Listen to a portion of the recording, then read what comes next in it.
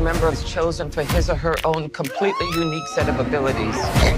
I need to feel the raindrops on my head, on my... Squad Up, a new trailer for the Suicide Squad just dropped, and this look reveals more of the plot.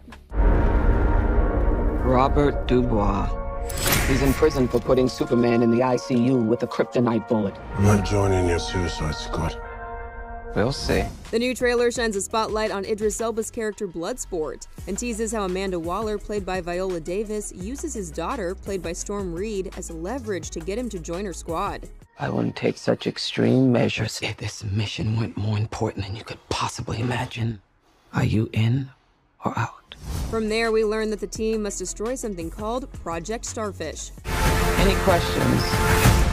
Starfish is a slang term for a butthole. Think there's any connection? No.